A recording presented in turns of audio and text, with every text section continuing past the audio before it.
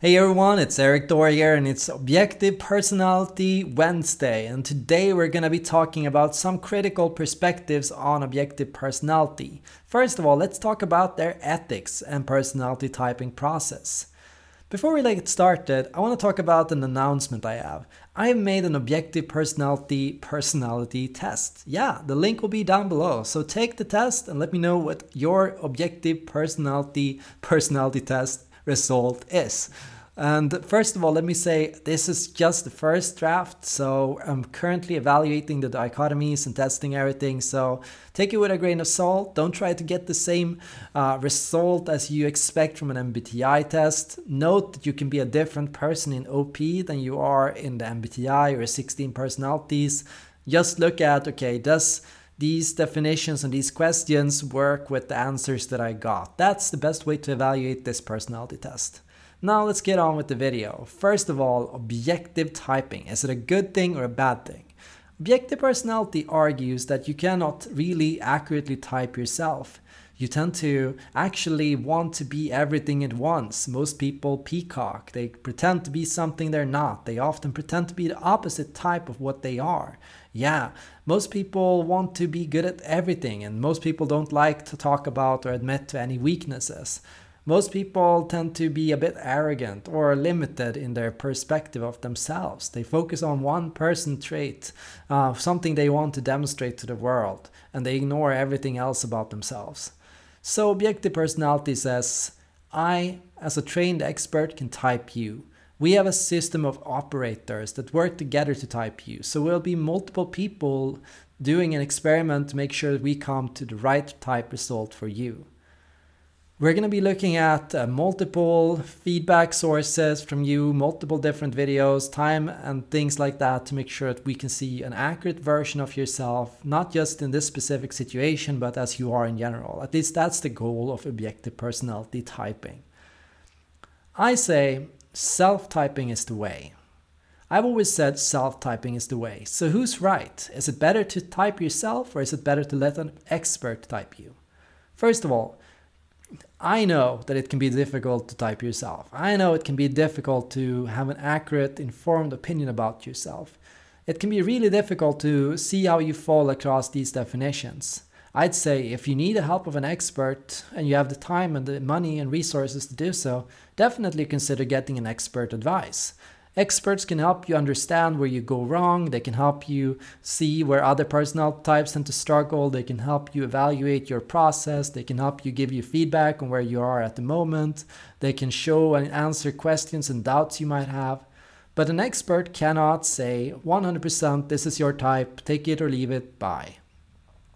An expert who is providing a good service is going to not just provide you with a type, but also a good explanation. Why are we saying this type? What made us say this type? What was it that caused us to think this about you? An expert is supposed to help you, train you in the system and how it works, and to show you where you can go wrong and where you might get lost, or give you an outside perspective. And in the end, I believe in informed self-typing. That means you should type yourself based on an informed assumption. You should get all the information possible. You should ask for objective feedback. You should ask for friends and family members to evaluate you. You should ask questions. You should investigate. Take time to introspect.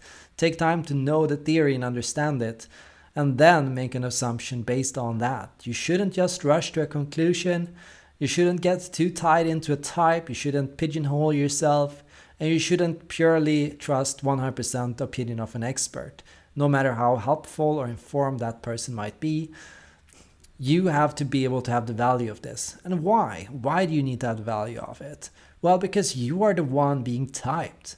You are the one being typed, so you need to know what it means. And if you don't know what it means to be typed a certain way or what a certain type means, you cannot draw an informed conclusion about who you are, what lifestyle you should have, what work you should do, what kind of relationships you should have, or any of those kind of questions. You can't answer flow or happiness. You can't understand lifestyle questions if you don't take a hard look at yourself. What are your goals? What is your lifestyle like? What do you like about your life? What would you like to be different?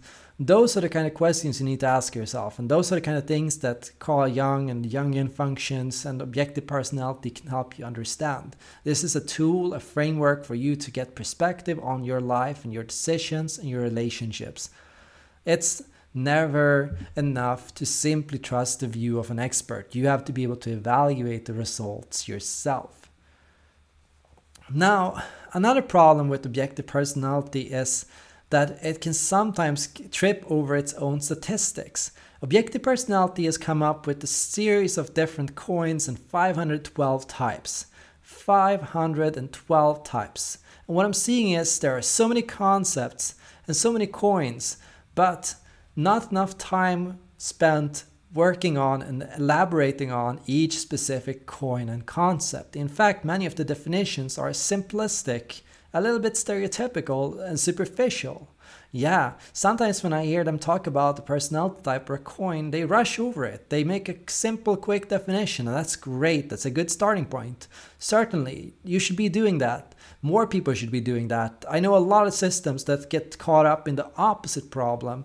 A lot of systems and experts get caught up in abstracts. They come up with a very loose or abstract definition of a cognitive function, but they can never put it in a practical context. Okay, objective personality, good on you. You are making definitions practical and applicable. That means people can take what you say and apply it to their decision-making process, their thought process, and things like that, and that's great. But you're going to have to do the work too. You're going to have to do the deep diving. You're going to have to sit down and think about the exact nuances of each function. And you're going to have to think about the exact limits and boundaries of each coin. You're going to have to take time to make sure that these coins don't contradict each other's. And you're going to have to write it all down and do the maths and do the logic as well. You can't rush to simply applying it. You have to also look at and test it and analyze it and have somebody do that work for you. Finally, my third problem with objective personality is that they can get kind of negative about the personality types. A lot of time they speak from judgment of negativity, of anger or annoyment of the types, and often they do it with humor, and I can find it funny humor. But sometimes I feel like they're skipping over the empathy part. They're glossing over it, and I understand, yeah, not everyone can be good at everything, and I understand your thought process and how you're coming into this. You're not coming into this necessarily because you're looking to build empathy, but you're building it, you're coming into it because you find it fun and interesting and intellectually stimulating. But empathy needs to be there. You know, you have to have a base level of respect for people in the sense of, I can joke about your type, and I can laugh about it, but I know that everyone's different and I know everyone is unique, and I mean no offense. You know, you have to make sure that that's clear. That people know that, okay, I'm not pigeonholing, bashing, and stereotyping on you just for fun. I'm not just creating a demon version of your type or just laughing at you. I see you and I see your struggles and I understand where you are and where you're coming from and who you are. So you need empathy. You can never skip empathy when you're understanding psychology. You can't get caught in the arrogance trap. You can't get too stuck in your own bias or in your own self-certainty or your own perceived goodness. Just like you say, you cannot. People are constantly projecting their own strengths on the world and thinking their world would be better the way they are. But we have to understand that it would be better if everyone understood themselves and if everyone showed each other's respect. Now, the last and most important point of criticism is in regards to self-development. Objective personality is pushing an argument that is work on your demons. Stop working your saviors, start working your demons. That means stop working on your dominant function, it's great. Start working on your inferior function, it sucks. And a lot of the time I find this varies. I know some people I encounter are people in the grip of their inferior function.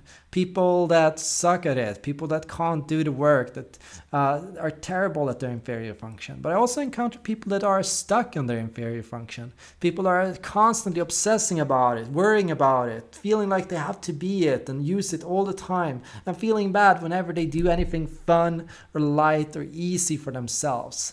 I'd say for personal growth purposes, A lot of people also need to learn to work their saviors. A lot of people also need to work their flow functions. You also need to allow people need to allow themselves the ability to have fun and to enjoy and to do things that get them energy. Your savior gets you energy, gets you into a flow state. Your demons take energy and require stress in order to be accessed. And it's important stress. It builds resilience, it builds character, it's good stress for sure. But you can't live your life based on stress. You can't build your life constantly pushing yourself and being hard on yourself, constantly stressing yourself to work on yourself, do more, be better, be faster, be smarter. You have to allow yourself to be a full person with strengths and weaknesses. So these are my main critiques against objective personality, and I'm gonna talk about these more in future videos. And trust me, I wouldn't be digging into OP if I didn't find it a really interesting system, and I'm really looking forward to talking about their concepts. I just want to make sure that there are ethical problems of objective personality that have to be addressed and improved in the future.